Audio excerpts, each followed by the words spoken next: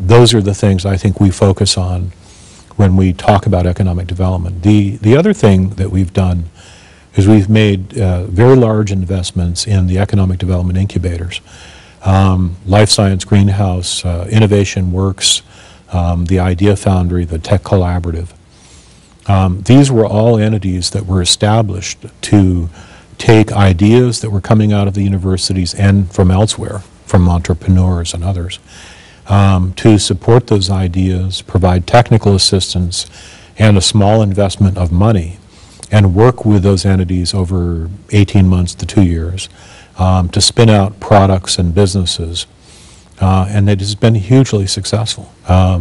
You know, I've forgotten now exactly how many companies have been spun out, but I want to say around 200 to 250.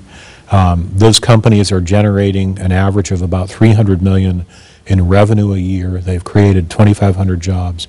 But more important than all of them is that it connects to the past, meaning the investments in medicine, the investments in technology,